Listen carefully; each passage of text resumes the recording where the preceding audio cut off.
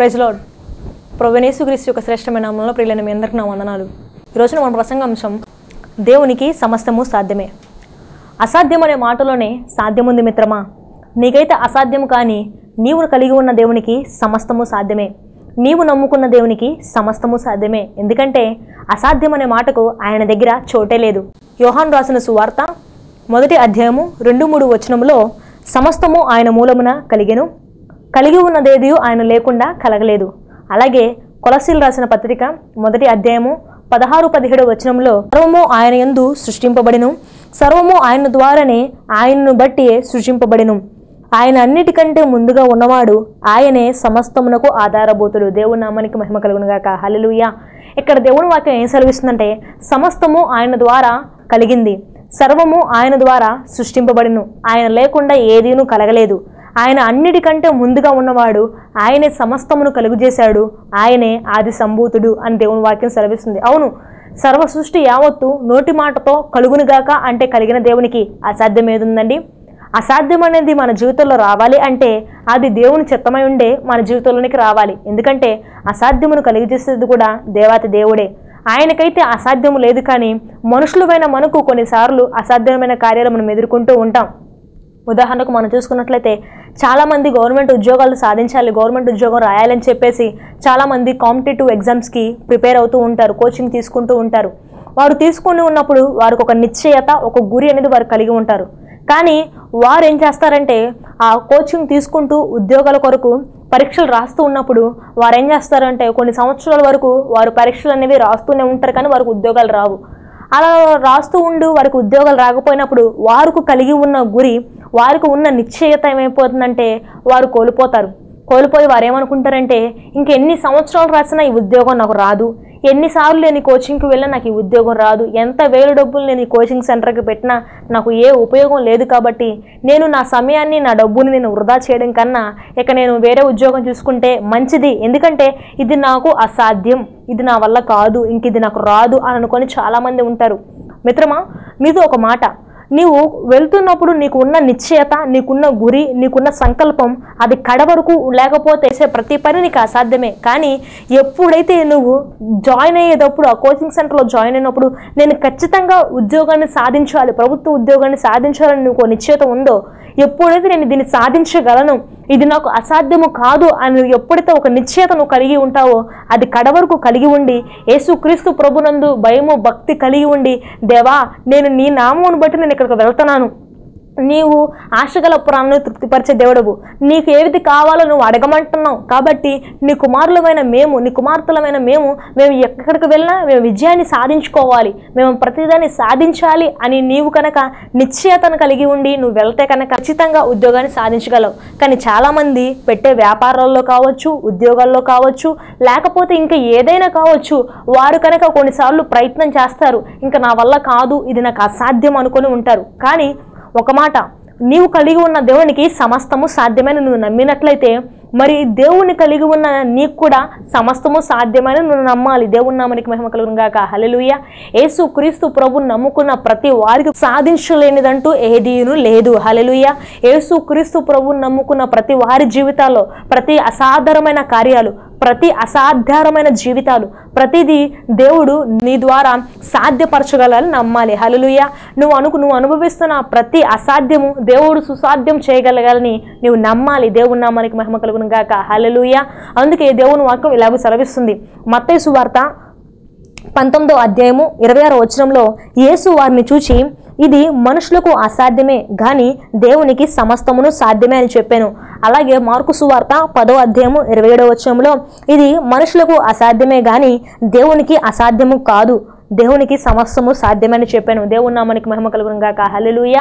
ఇక్కడ దేవాది దేవుడు తన శిష్యులతో అంటున్నాడు, ఇది మనుషులకు అసాధ్యమే కానీ నాకైతే ఇది అసాధ్యము కాదు, ఎందుకంటే సమస్త సృష్టి యావత్తును కలుగు చేసిన వాడును నేనే, నా ముందు ఏదీ లేదు, నా తర్వాత ఏదీ లేదు, సమస్తమునకు ఆధారభూతును నేనే, ఆది సంభూతును నేనే.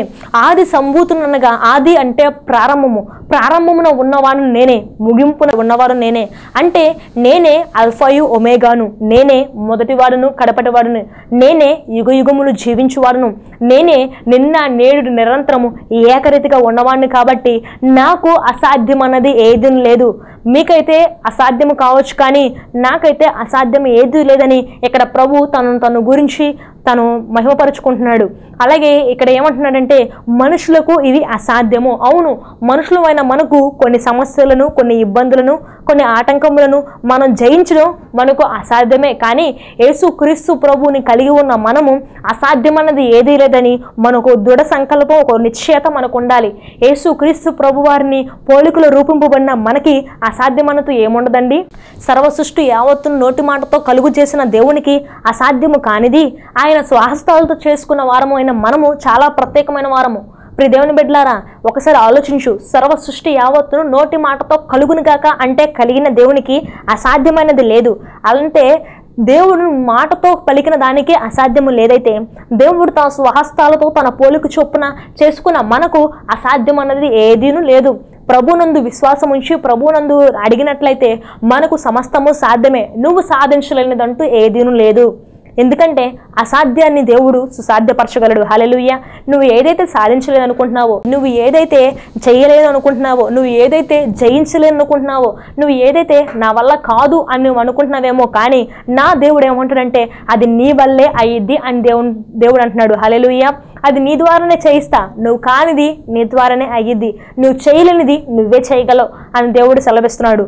అలాగే ఆనాడు కాలంలో నూరేండ్లు గలవాడిన అబ్రహాముకు పిల్లలు పుట్టడం అసాధ్యమే. నూరేండ్ల వయసు గలవారికి ఎవరికైనా పిల్లలు పుడతారండి? 99 సంవత్సరాల గలైన శారాకు పిల్లలు పుడతారా? అప్పటికే ఆమెకు స్త్రీ ధర్మం అనేది లేదు. స్త్రీ ధర్మం ఆమెలో లేకపోయినందువలన పిల్లలు పుట్టడం చాలా కష్టం. కానీ దేవునికి అసాధ్యం అనేది ఏదైనా ఉన్నదా? అందుకే దేవుడు వాక్యం సెలవిస్తుంది చూడండి. ఆదికాండము 18వ అధ్యాయము 14వ వచనంలో యెహోవాకు అసాధ్యమైనది ఏదైనా ఉన్నదా అని దేవుడు అబ్రహాముతో మాట్లాడుతున్నాడు.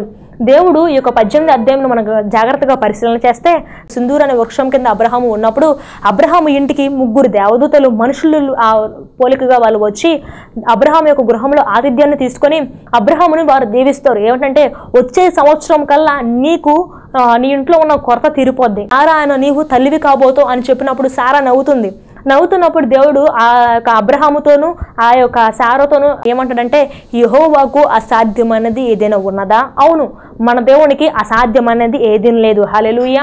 మన దేవుడికి సమస్తము సాధ్యమే. నిజమే.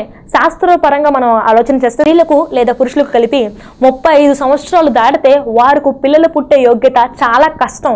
35 సంవత్సరాల కన్నా లోపే పిల్లలు పుట్టడమే చాలా కష్టమైతే 35 సంవత్సరాలు దాటిన తర్వాత వాళ్ళకి పిల్లలు పుట్టడం ఇంకా చాలా కష్టం. అయితే ఇక్కడ దేవుడు అసాధ్యమైన కార్యాలను సుసాధ్యపరచగలవాడు కాబట్టి మన దేవుడు మన ఊహకు మించిన గొప్ప కార్యాలు చేయగలగాడు. వారికి ఒక గొప్ప కుమారుడైన ఇస్సాకునిచ్చి వారి నోట నిజంగానే నవ్వు కలుగు చేశాడు. నిజమే. ఇలా దేవుడు వారి పట్ల కలిగి ఉన్న గొప్ప ప్రణాళిక వారి పట్ల నెరవేరడానికి కారణం ఏంటంటే హెబ్రీ పత్రిక 11వ అధ్యాయము 6వ వచనంలో విశ్వాసము లేకుండా దేవునికి ఇష్టడైనట అసాధ్యమే. అవును, అబ్రహాము దేవుని యందు విశ్వాసం ఉంచాడు. దేవుడు తనకి ఇస్తాడని నమ్మాడు. అలాగే దేవుని యందు విశ్వాసం ఉంచాడు. విశ్వాసం ఉంచడం మాత్రమే కాదు కానీ అబ్రహాము దేవునికి ఇష్టడుగా మారాడు. విశ్వాసము ద్వారా అబ్రహాము దేవునికి ఇష్టడుగా ఎప్పుడైతే మారాడో అప్పుడు అబ్రహాము జీవితంలో అసాధ్యము అన్న కార్యాన్ని దేవుడు వారి జీవితంలో సాధ్యపరిచాడు. హల్లెలూయా. అవును, ఈ మధ్యకాలంలో మనం చూసుకున్నట్లయితే దేవుడు ఎంతో గొప్పవాడో, దేవునికి అసాధ్యము కానిది ఏదీ లేదని ఆయన మన పట్ల కలిగి ఉన్న గొప్ప ప్రణాళిక ఎంత గొప్పదో తెలియజేయడానికి ఈ మధ్య కాలంలో మనం చూసాము. 74 సంవత్సరాలు గల ఒక వృద్ధులకి దేవుడు కమల పిల్లలు ఇచ్చాడు. చూడండి, 35 సంవత్సరాలు రాగానే స్త్రీ యొక్క ధర్మము కోల్పోయి బిడ్డలు పుట్టడం అసాధ్యము, చాలా కష్టము అని చెప్పిన సైంటిఫిక్కే మరి 74 సంవత్సరాలకి కమల పిల్లలు పుట్టడం అంటే చాలా మందికి చూస్తున్నప్పుడు విడ్డూరంగాను వింతగాను నవ్వుగాను ఉంటుంది. అసాధ్యము అని వారు తేల్చి చెప్పవచ్చు, కానీ దేవునికి సమస్తము సాధ్యమని ఇక్కడ ఆయన రుజువుపరుచుకుంటున్నాడు. ఇక్కడ ఆయన ప్రత్యక్షపరుచుకుంటున్నాడు. ఇక్కడ ఆయన తనకు అసాధ్యము కాదు అని ఇక్కడ మనందరికీ తెలియజేస్తున్నాడు. ప్రియ సహోదరి సహోదరుడా, ఈ రోజున ఈ కార్యక్రమం చూస్తున్న నీవు కూడా నీ జీవితంలో అసాధ్యమైన కార్యాలు ఎన్నో ఉన్నాయేమో. ఆ ఉద్యోగం రాక, లేకపోతే నువ్వు ఏ ఉద్యోగం అయితే చేయాలని ఆశపడుతున్నావో, లేకపోతే ఏ వ్యాపారంలో లాభం పొందుకోవాలని నువ్వు వ్యాపారం మొదలు పెట్టొచ్చు, లేకపోతే నీ జీవితంలో ఇంకా ఎన్నో కార్యాలు ఆగిపోయి ఉండొచ్చు. ఇవి నా వల్ల కాదు, ఇవి నాకు అసాధ్యము అని నువ్వు అనుకోవచ్చు.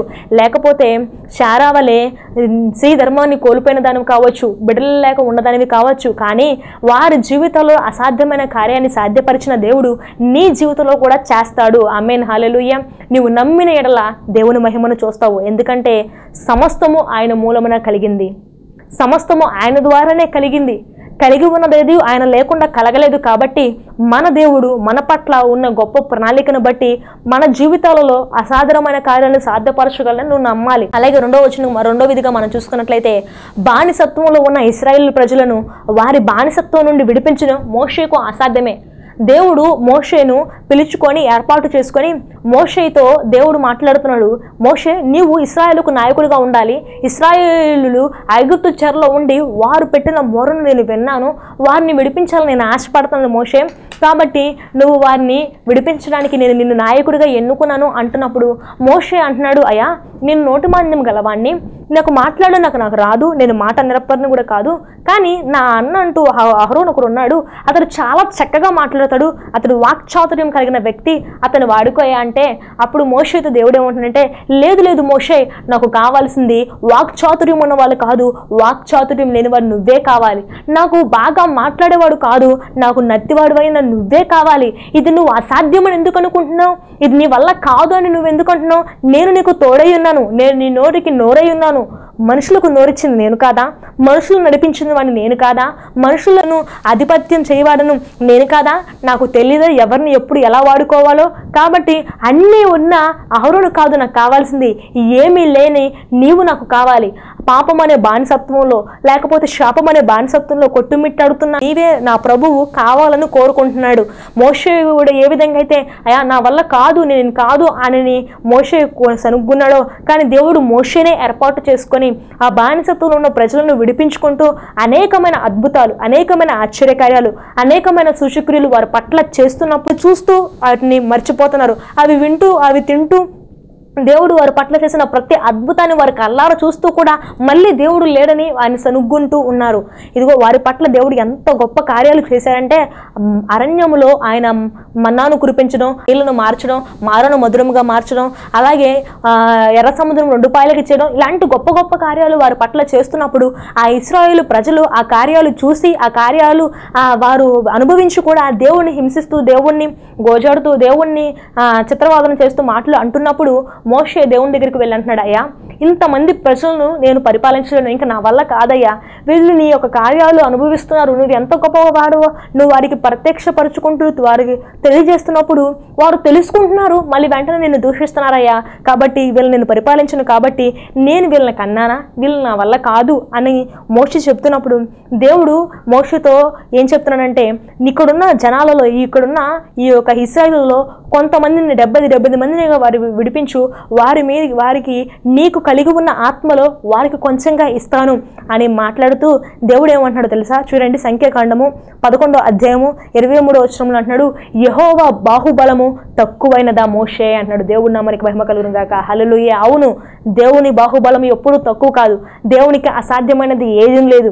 దేవునికి మన పట్ల ఉన్న కార్యాలు ఎప్పటికప్పుడు మన పట్ల జరిపిస్తూ ఉన్నప్పటికీ మనం ఏం చేస్తామంటే, ఆనాడు ఇశ్రాయేలు వలె మనం కూడా దేవుని కార్యాలు చూస్తాము. దేవుని కార్యాలు ఎన్నో అసాధ్యమైన కార్యాలు మన పట్ల ఆయన నెరవేరుస్తున్నాడు, జరిపిస్తున్నాడు. కానీ మనం ఏం చేస్తామంటే, ఆనాడు ఇశ్రాయేలు వలె మనం కూడా దేవుని కార్యాలు విని చూసి మళ్ళీ దేవుడు నాకు ఏ కార్యం చేశాడు, ఇదిగో ఎన్నో సంవత్సరాల మట్టి ఈ ఉద్యోగం కోసం నేను ప్రయత్నం చేస్తున్నాను, కానీ ఈ ఉద్యోగం నాకు రావట్లా, ప్రమోషన్ కోసం నేను ఎన్నోసార్లు దేవునికి ప్రార్థన చేశాను, కానీ నా ప్రార్థనకు ప్రత్యుత్తరం రాలేదు, లేకపోతే నా వ్యాపారంలో ఇంకా లాభం పొందుకుంటాను, ఇంకొకసారి లాభం పొందుకుంటాను, నేను ఎన్నోసార్లు ప్రయత్నించాను కానీ నా వల్ల కాలేదు, లేకపోతే నేను అది చేశాను ఇది చేశాను కానీ నా దేవుడు నా పట్ల ఉన్న ఆయనకి నా పట్ల ఈ కార్యాన్ని జరగట్లేదు, కాబట్టి ఇది చాలా అసాధ్యం, ఇది దేవుని కూడా అసాధ్యము అని చాలామంది అనుకుంటున్నారేమో. ప్రియ సహోదరి, ప్రియ సహోదరా, దేవునికి అసాధ్యం అన్నది ఏదీ లేదు. దేవుడు తగిన సమయం ముందు నేను హెచ్చిస్తానని జ్ఞాపకం చేసుకో. శాపం అనే బానిసత్వంలో, పాపం అనే బానిసత్వంలో ఉన్న నిన్ను విడుదల చేయాలని నా ప్రభు ఎంతో ఆశపడుతున్నాడు. కానీ మనమే మన యొక్క అతిక్రమములను మనం దాచిపెట్టుకొని మనం వర్ధిల్లలేకపోతున్నాం. కానీ దేవుడు మనల్ని వర్ధిల్లింప చేయాలని ఆయన ఇష్టపడుతున్నాడు. కానీ ఎప్పుడైతే ప్రభువుకి దేవా ఎన్నో అసాధారణమైన కార్యాలు నా పట్ల నువ్వు చేసావయ్యా, కాబట్టి రావాల్సిన ఈ జీతంలోను, నాకు రావాల్సిన ప్రమోషన్లను, నాకు రావాల్సిన లాభములను, అన్ని విషయాలను ఇవి నాకైతే అసాధ్యము, కానీ నీకు సమస్తము సాధ్యమే కదయ్యా, కాబట్టి నీ చేతికి నన్ను నేను అప్పచెప్పుకుంటున్నాను, నా జీవితంలో కార్యం చేయని ప్రభు నిన్ను అప్పచెప్పుకుంటే ప్రభు నీ జీవితంలో కార్యం చేయడా? ఆయన ఖచ్చితంగా నీ జీవితంలో కార్యం చేస్తాడు. ఎందుకంటే ఆయనకి అసాధ్యమైనది ఏదీ లేదు. ఆయన సర్వాధికారి, ఆయన సర్వము ఆయన నోటి మాటతో కలుగు చేసిన వాటిని దేవుడు కలుగు చేస్తే మరి తన ప్రత్యేకంగా రూపొందించుకున్న నీకు ఆయన ఏది కొదువుగా చేస్తాడు? నీ యెహోవాను నమ్ముకున్న వారికి ఏ మేలు కొదువై ఉండదని ప్రభు దేవుని వాక్యం సెలవిస్తున్నాడు కనుక ఆయన వాక్యానికి నువ్వు విధేయురాలై ప్రభు పట్ల నీవు కనుక నీ చిత్తం జరిగించాయా నీ ప్రభువుకు నువ్వు అప్పచెప్పుకుంటే ఆయన ఖచ్చితంగా నీ జీవితంలో గొప్ప కార్యం చేస్తాడు. అలాగే యుద్ధశూరుడైన గొల్యాతుతో యుద్ధం చేయడం దావీదుకు అసాధ్యమేనండి. అవును, ఆనాడు కాలంలో ఫిలిస్తీన్లలో ఒక గొప్ప బలాఢ్యుడు, పరాక్రమశాలుడు, చూడడానికి చాలా ఆజానబావుడుగా ఉన్న గొల్యాతుతో యుద్ధం చేయడానికి ఇశ్రాయేలులందరూ భయపడాడు. ఇశ్రాయేలు రాజు అయిన సౌలుతో సహా ప్రతి వారు ఆ యుద్ధశూరుడైన గొల్యాతుని చూసినప్పుడు వారందరూ భయపడిపోయి వారు ఎక్కడికక్కడికి దాక్కున్నారు, ఎక్కడికక్కడికి వారు భయపడ్డారు. ఆ యొక్క గొల్యాతు విసురుతున్న సవాళ్లకు వారు ఏ ప్రత్యుత్తరం ఇవ్వలేక, ఏ మాట పలకలేక వారందరూ దాక్కుంటున్నారు. అప్పుడు వచ్చాడు దావీదు. అప్పుడు దావీదు వచ్చి అతని సున్నతి లేని ఫిలిస్తీయులైన మాట్లాడుతున్న ప్రతి మాటకు అతనికి రోషం పౌరుషం పుట్టుకొచ్చింది. అప్పుడు ఆ యొక్క సౌలుతో దావీదు అంటున్నాడు, అయ్యా నేను వెళ్ళి యుద్ధం చేస్తానయ్యా అని అంటున్నప్పుడు సౌలు ఇలా మాట్లాడుతున్నాడు. చూడండి, 1 సమూయేలు 17:33 అంటున్నాడు, సౌలు ఈ ఫిలిస్తీయులను ఎదుర్కొని వానితో పోట్లాడుటకు నీకు బలము చాలదు, నీవు బాలుడవు, వాడు బాల్యము నుండి యుద్ధాభ్యాసము చేసినవాడు అని వానితో చెప్పాను. అవును, ఇక్కడ సౌలు దావీదుతో అంటున్నాడు, అయ్యా నువ్వు బాలుడవు, నువ్వు యుద్ధం చేయలేవు, ఎందుకంటే నువ్వు ఎప్పుడు యుద్ధం చేయలేదు, నీకు కత్తి పట్టుకోవడం కూడా చేత కాదయ్యా. మేము అనేక సార్లు యుద్ధాలకు వెళ్ళిన వాళ్ళం, కానీ ఆ సౌలుని చూస్తే మాకు భయం వేస్తుంది. ఎన్నో రాజ్యాలు జయించాం, లేకపోతే ఎంతోమంది యుద్ధం చేశాం, కానీ ఈ సౌలు చాలా బలవంతుడు, చాలా పరాక్రమం కలిగిన వాడు.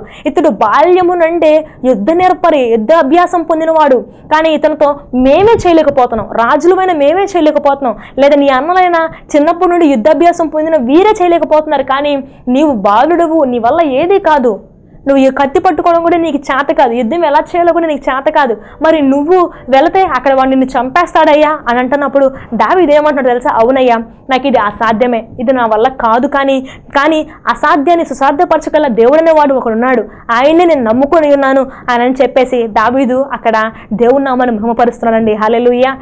ఎప్పుడైతే దావీదు దేవుని నామాన్ని మహిమపరుస్తూ ఇలా అంటున్నాడు, యుద్ధము యెహోవాదే, విజయము నాదే, యుద్ధము యెహోవాదే, విజయము నాదే అనుకుంటూ దేవునితో అంటున్నాడు, దేవా నీకు అసాధ్యమైనది ఏదీ లేదు, కాబట్టి నిన్ను నమ్ముకున్న నేను కూడా అసాధ్యమైనది ఏదీ లేదని నేను నమ్ముతున్నాను, కాబట్టి ఈ గొల్యాతు మీద నాకు విజయం దయచే అని దావీదు ఆ యొక్క ఒడిసి తీసుకొని ఎప్పుడైతే గొల్యాతును జయించాడో దావీదు ఇశ్రాయేలులకు 2వ రాజుగా అయ్యాడు. ఈ రోజున మిత్రమా, నీవు కూడా గొల్యాతు వంటి సమస్యను ఎదుర్కొంటున్నావేమో, గొల్యాతు వంటి ఇబ్బందిని ఎదుర్కొంటున్నావేమో, గొల్యాతు వంటి అప్పును ఎదుర్కొంటున్నావేమో, లేకపోతే గొల్యాతు వంటి నిందలను అవమానాలను ఎదుర్కొంటున్నావేమో, వాటిని చూసి భయపడుతున్నావేమో, వాటిని చూసి కలవరపడుతున్నావేమో, వాటిని చూసి నేను బాలులను, నేను చిన్నదాన్ని, నా వల్ల ఇవి జయించలేను, ఇది నా వల్ల కాదు అని నీవు కూడా ఇశ్రాయేలు రాజు అయిన సౌలు ఏ విధంగా దాక్కున్నాడో, ఆ యొక్క ఊరు వారందరూ ఏ విధంగా దాక్కున్నాడో అదేవిధంగా నువ్వు ఎన్నోసార్లు నువ్వు దాక్కుంటున్నావేమో, కప్పు చెప్పుకుంటున్నావేమో, ఎవరికి కనపడకోకుండా నీవు మోసం చేసుకుంటున్నావేమో, లేకపోతే మోసపోతున్నావేమో, కానీ యేసు క్రీస్తు ప్రభువారు బాలుడైన దావీదు ద్వారా యుద్ధశూరుడైన బాల్యము నుండి యుద్ధాభ్యాసము నొందిన గొల్యాతును ఏ విధంగా జయించాడో అదే రీతిగా నీ సమస్యను, నీ ఇబ్బందులు, నీ కష్టాన్ని ఆయన జయించాలని, నీ ద్వారానే జయించాలని ఆయన ఆశపడుతున్నాడు. దేవుని నామానికి మహిమ కలుగును గాక. హల్లెలూయా. ఏ విధంగా అయితే బాలుడైన దావీదును యుద్ధశూరుడైన గొల్యాతును జయించడానికి ఆయుధముగా వాడుకున్నాడో అదే రీతిగా నా దేవుడు ఏదైతే నువ్వు ఇబ్బంది పడుతున్నావు, ఏదైతే నువ్వు జయించలేకపోతున్నావో, ఏదైతే నువ్వు అసాధ్యం అనుకుంటున్నావో, ఏదైతే ఎన్నోసార్లు కోచింగ్కి వెళ్ళి ఎన్నో ఎగ్జాములు రాసా కానీ ఇంకా నాకు రావట్లేదు, ఎన్నో సంవత్సరాలు గడిచిపోయాయి, ఇక నా వల్ల కాదు అని నువ్వు అనుకుంటున్నావేమో, లేదు మిత్రమా, నా దేవుడు నీ ద్వారానే చేయడానికి సంసిద్ధుడై ఉన్నాడు. హల్లెలూయా. నీకు అసాధ్యము కానిది అంటూ ఏది లేదని ఒకసారి ఆలోచించు. ఎందుకంటే నీవు కలిగి ఉన్న దేవుడు జీవము కలిగిన దేవుడు, నీవు కలిగి ఉన్న దేవుడు గొప్ప దేవుడు, నీవు కలిగి ఉన్న దేవునికి అసాధ్యము లేదు, కాబట్టి ఆయన నమ్ముకున్న నీవు కూడా అసాధ్యమనేది ఏదీ లేదు. ఎందుకంటే ఆయన రాజులకు రాజు, ప్రభువులకు ప్రభువు, రాజులకు రాజు, ప్రభువులకు ప్రభువు అయిన దేవుడిని నువ్వు కలిగి ఉన్నావు. ఆ దేవుని యొక్క కుమార్తెవు, కుమారుడు నువ్వు. కాబట్టి నీకు కూడా అసాధ్యమైనది లేదు. నువ్వు ఏదైతే సాధించాలనుకుంటున్నావో అది సాధించు. అది సాధించడానికి ముందు ప్రభువా ఇదిగో ఇది నేను చేయాలనుకుంటున్నా, ఇది నేను సాధించాలనుకుంటున్నా, ఈ ఉద్యోగం నాకు రావాలనుకుంటున్నా, ఈ ప్రమోషన్ నాకు రావాలనుకుంటున్నా, ఈ వ్యాపారం సాగాలనుకుంటున్నా, లేకపోతే ఈ ఇబ్బంది పోవాలనుకుంటున్నా, ఈ సమస్య నేను జయించాలనుకుంటున్నా. కాబట్టి నాకు నువ్వే సహాయం దయచే. ఎందుకంటే ఇది మనుషులకు అసాధ్యం అన్నావు, కానీ నీకు సమస్తము సాధ్యమే అన్నావు. కాబట్టి దేవా నేను నీ వైపు చూస్తున్నానయ్యా, నేను నిన్ను అడుగుతున్నానయ్యా, నిన్ను గోల్చాడుతున్నానయ్యా, నాకు నువ్వు సహాయం చేయవా? నేను కూడా సాధ్యపరచాలి, నన్ను సిగ్గుపడనీయొద్దు, నన్ను లజ్జింపవద్దు, నేను నీ వైపు చూస్తున్నాను ప్రభువా. అనేకులకు నేను గొప్ప వ్యక్తిగా, అనేకుల మధ్య నేను గణపరచబడాలి ప్రభువా. నా జీవితంలో ఇది అసాధ్యం అనుకుంటున్నానేమో, కానీ దీని ద్వారా నన్ను సాధ్యపరచు. దేవుని వాక్యం అంటుంది, నిషేధింపబడిన రాయి మూలకు తలరాయిగా చేసే దేవుడు నీవే. కాబట్టి నా పట్ల నువ్వు కలిగి ఉన్న ప్రణాళిక గొప్పది. కాబట్టి దేవా ఈ అసాధ్యాన్ని సాధ్యపరచని ప్రభువుని నువ్వు అడిగినట్లయితే నా దేవుడు నీ ద్వారానే బాలుడైన దావీదును వాడుకున్నట్టుగానే నిన్ను వాడుకుంటాడు. నత్తివాడైన మోషేను వాడుకున్నట్టుగానే నిన్ను వాడుకుంటాడు. వృద్ధాప్యంలో ఉన్న అబ్రహాము నోట నవ్వు పుట్టించిన దేవుడే నీ నోట నవ్వు పుట్టించాడు. ఎందుకంటే వారిని నమ్ముకున్న దేవుణ్ణి నీవు నమ్ముకున్నావు, వారు సేవిస్తున్న దేవుణ్ణి నీవు సేవిస్తున్నావు, వారికి కలిగి ఉన్న సమస్యలే, వారికి కలిగి ఉన్న ఇబ్బందులే నువ్వు కలిగి ఉన్నావు. కానీ వాళ్ళు ఉన్న వాటిల్లో దేవుడు ఏ విధంగా అయితే వారికి జయమిచ్చాడో అదే రీతిగా నీ దేవుడు నీకు జయమిస్తాడని నమ్ముట నీ వలన అయితే నమ్మువానికి సమస్తము సాధ్యమే. ఎందుకంటే దేవుడు అంటున్నాడు సమస్తము నా స్వాధీనంలో ఉన్నది అంటున్నాడు. అంటే మన జీవితంలోకి అసాధ్యం రావాలన్నా, మన జీవితంలో మనం ఏదైనా సాధించాలన్నా, మన జీవితంలో కష్టం రావాలన్నా, నష్టము రావాలన్నా, శ్రమ రావాలన్నా, ఏదైనా సరే దేవుని స్వాధీనంలో అది ఉంది. అది దేవుని స్వాధీనంలో ఉంది కాబట్టి అది దేవుని నుండి మనకి కలుగుతుంది. కాబట్టి దేవుణ్ణి మనం ఆశ్రయించాలి, దేవుని మనం అడగాలి, దేవా ఇది నాకైతే అసాధ్యము కానీ నీకైతే అసాధ్యము కాదు. కాబట్టి నేను కూడా దీన్ని సాధించాలి, నేను కూడా అనేకుల మధ్య తలెత్తుకునే వారిగా ఉండాలి, అనేకుల మధ్య నేను కూడా గొప్పవాడిగా ఉండాలి, అనేకుల మధ్య నేను కూడా అయా నీ పేరు ప్రఖ్యాత, నీకు ఘనత మహిమ తెచ్చే బిడ్డగా నేను ఉండాలయ్యా అని ప్రభువుని నువ్వు అడిగినట్లే ప్రభు నీ జీవితంలో గొప్ప కార్యం చేస్తాడని నమ్ము. అలాగే ఆఖరి వచనం మనం చూసుకుందాం. మత్తయి సువార్త 17వ అధ్యాయము 21వ వచనంలో అంటున్నాడు, మీకు ఆవగింజంత విశ్వాసం ఉంటే ఎడల ఈ కొండను చూసి ఇక్కడ నుండి వెళ్ళిపోయి పొమ్ము అని అక్కడికి పొమ్మని అంటే అది అక్కడికి పోవును.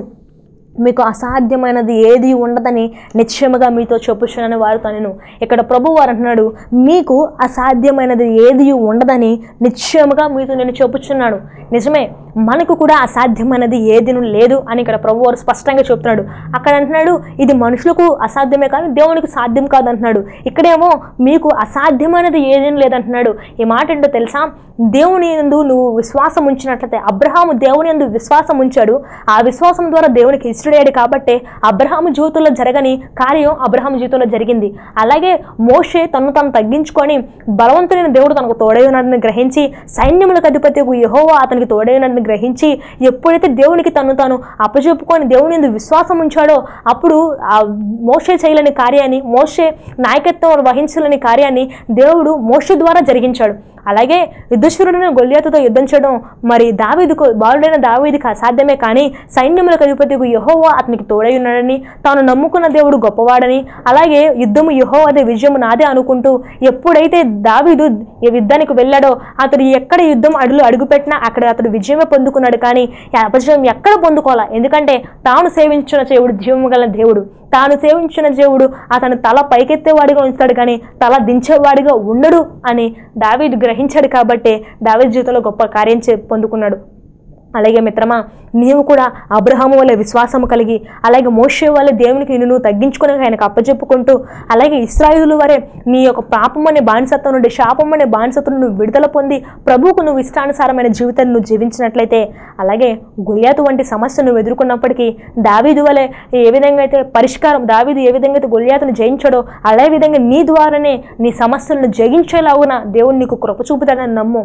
అందుకే అంటున్నాడు మీకు అసాధ్యమైనది ఏదీ లేదు. ఎందుకంటే మనం దేవుని బిడ్డలం, దేవుని కుమారులం, దేవుని కుమార్తెలం, మనము రాజులము, రాజకుమారులము. కాబట్టి ఆయన మన పట్ల ఉన్న ప్రణాళిక గొప్పది. కాబట్టి ఆయన మనల్ని ఎప్పుడు సిగ్గుపరచడని గమనించు. ఆయన నీకు అసాధ్యం ఏది కానిదంటూ ఏది లేదని గ్రహించు. ప్రభువుకు విధేయతగా నువ్వు కలిగి జీవించినట్లయితే ఆయన ఖచ్చితంగా నీ జీవితంలో గొప్ప కార్యం చేస్తాడు. నమ్మినట్లయితే నీవు దేవుని మహిమను చూస్తావు కాబట్టి దేవుడికి నిన్ను అప్పచెప్పుకుంటే దేవుడు నీ జీవితంలో గొప్ప కార్యం చేయడానికి ఆయన సంసిద్ధుడు. నమ్మినట్లయితే అందరూ కళ్ళు మూసుకొని అయితే ప్రార్థన చేసుకుందాం. మహాగరుడ మహోన్నతుడ సకల ఐశ్వర్యములకు కారణభూతుడైన యేసయ్యా నీకు వందనాలు స్తుతులు స్తోత్రాలు. అవును తండ్రి, మా జీవితంలో అనేక మార్లు ఇది మా వల్ల కాదు, ఇది మాకు అసాధ్యము అనుకొని మేము చాలా కార్యాలలో ప్రయత్నించుకోకుండా ప్రయత్నిస్తూ విఫలమవుతున్నప్పుడు ఇది మాకు రాదు అనుకొని మేము వదిలిపెట్టేసామేమో, లేకపోతే ఈ సమస్యలు మేము జయించలేము అనుకొని ప్రభువా అక్కడి నుండి మేము పారిపోయి దాగుకుంటున్నామేమో. కానీ దేవా నీకైతే అసాధ్యమైనది ఏదినూ లేదు. ఇదిగో ఈ యొక్క టీవీ స్పాన్సర్ కొరకు ప్రభువా నాకు స్పాన్సర్ చేసిన తల్లి గారిని మీ హస్తాలకు అప్పచెప్తున్నాను. ఆ బిడ్డను కూడా నిశ్చయముగా నువ్వు ఆశీర్వదించు. ఆ బిడ్డ కూడా తను చేసే కన్నీటి ప్రార్థనకు నువ్వు ప్రతిఫలము దయచేసి ఆ బిడ్డను కూడా నిశ్చయముగా నువ్వు ఆశీర్వదించమని ఈ యొక్క చిన్న ప్రార్థన దీన ప్రార్థనని పాసని చేర్చుకొని నీవు నాకు ప్రతిఫలము దయచేయమని యేసుక్రీస్తు నామమున అడిగి వేడుకుంటున్నాం తండ్రి. ఆమేన్.